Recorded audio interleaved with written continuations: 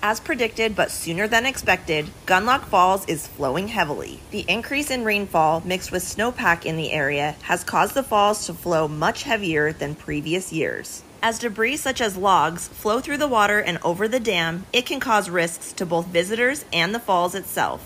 Parks workers will be closing off areas as needed to remove the debris as the waterfall season continues. Lead Public Information Officer Devin Chavez with the Utah State Parks said because the falls are flowing heavier than normal, additional risks are involved. Visitors should use caution, be mindful of their surroundings, and keep their loved ones, especially children, nearby. Much like other state parks in the area, Gunlock State Park will close if it reaches max capacity. Visitors should check the website and Facebook page before hitting the road to avoid delays. For more information on the falls and links to important information you need before you go, see the full article. This is Jessie Bang reporting for St. George News, your #1 source for local news.